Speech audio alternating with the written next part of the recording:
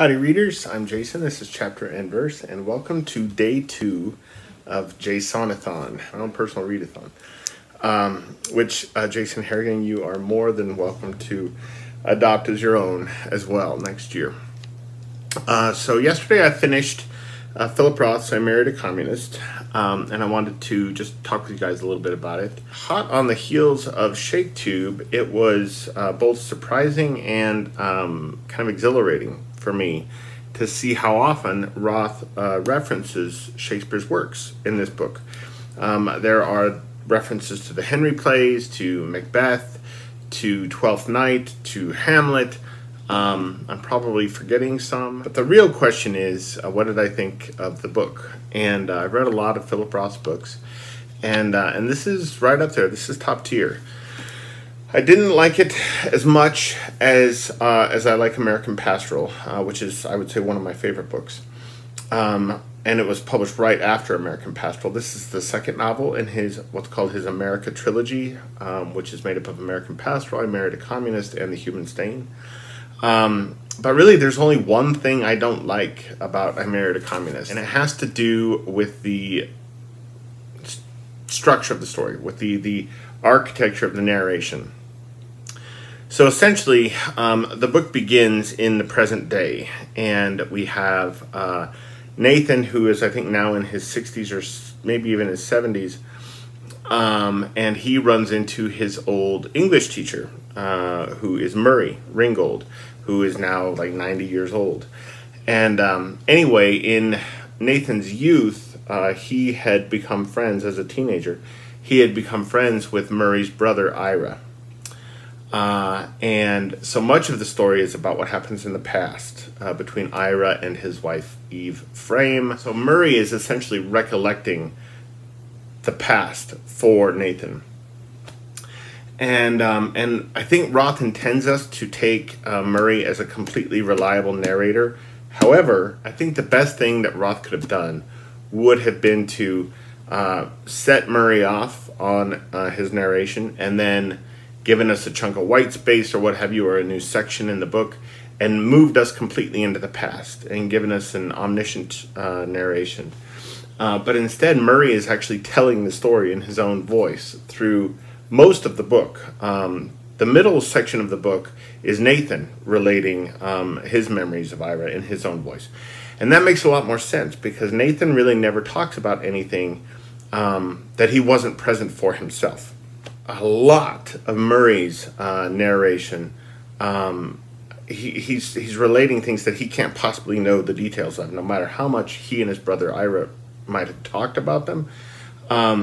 There's just a great deal that he must be inferring, but we're not meant to take it as inference. And so I think that there's a deep flaw, I think, in the structure of the novel, the way in which Roth decided to tell it. Now, if I'm not mistaken, American Pastoral does something similar, where we have Nathan Zuckerman and another character meeting up at the beginning of the book, and then relating something from their kind of shared history or what have you.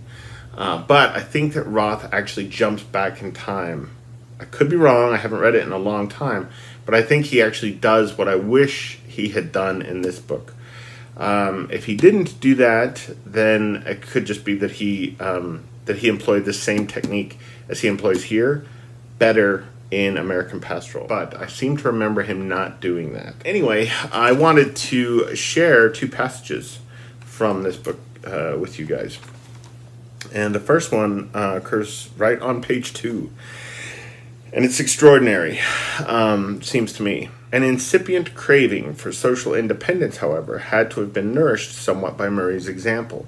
And I told him this when, in July 1997, for the first time since I graduated from high school in 1950, I ran into Murray, now 90 years old, but in every discernible way still the teacher whose task is realistically, without self-parody or inflating dramatics, to personify for his students the maverick dictum, "I don't give a good goddamn," to teach them that you don't have to be Al Capone to transgress, you just have to think.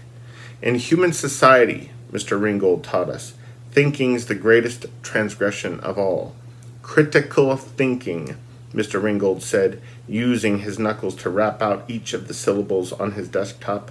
There is the ultimate subversion.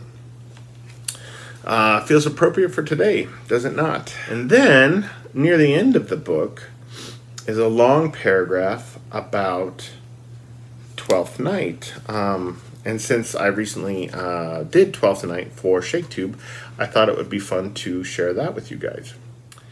I had taken away his guns and his knives, but I knew that wasn't the end of it. Somehow or other, he was going to kill her. And thus the whirligig of time brings in his revenges. Line of prose. Recognize it?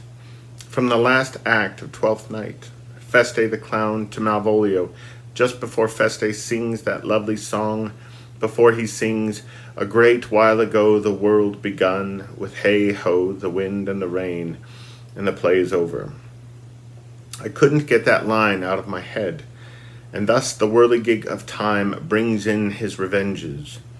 Those cryptogrammic G's, the subtlety of their de-intensification, those hard G's in whirligig, followed by the nasalized G of brings, followed by the soft G of revenges.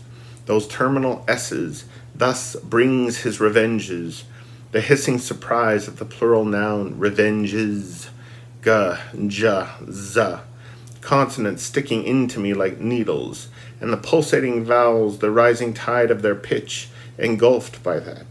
The low-pitched vowels giving way to the high-pitched vowels, the bass and tenor vowels giving way to the alto vowels, the assertive lengthening of the vowel I just before the rhythm shifts from iambic to trochaic, and the prose pounds round the turn for the stretch.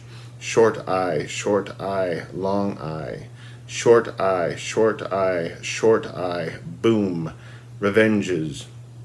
Brings in his revenges,